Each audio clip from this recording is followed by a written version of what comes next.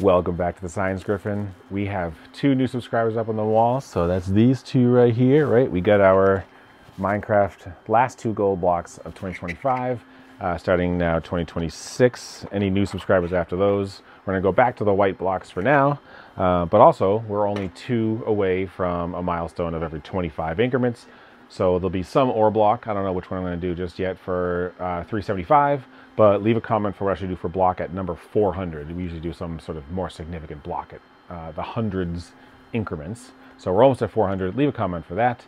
But on to what I said I was going to do today, which I did, I tried, is filament purge poop perp recycling. All right, so I save all of the purges from the makerspace from our bamboo printers, and I don't want to waste all that stuff, so I'm trying to figure out a way to use something like silicone molds.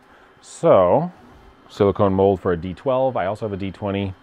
I've got these soap molds that are hexagons but also have like a bee or a hornet or something in it, and then the other ones have a hexagonal honeycomb pattern, and then we got these classic candle molds that I'm also going to try.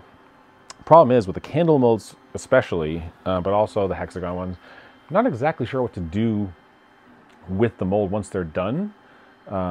Maybe make just like fancy paperweights or art display pieces or something like that. But leave a comment if you have any ideas of what those molds, once they become a hardened chunk of plastic, what could you do with them, right? Obviously you could use these as giant dies if you wanted, or they're just a cool display piece as well for like a shelf or whatever, once I get the technique down.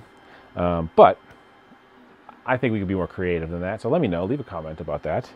And also, if you can, looking at this color scheme, do you know what I printed that caused that color scheme? I think a lot of people might know. It's a very popular thing, and a lot of people, especially kids, but young and old, really liked it. Very popular in the 3D printing world.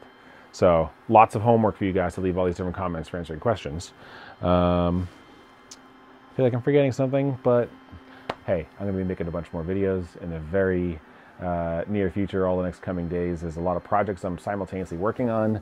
All right, you might even be able to hear it in the background. Here's part of a mount of a display piece for a wall that I'm working on right now. This is just a quarter of it, and there's a lot more stuff.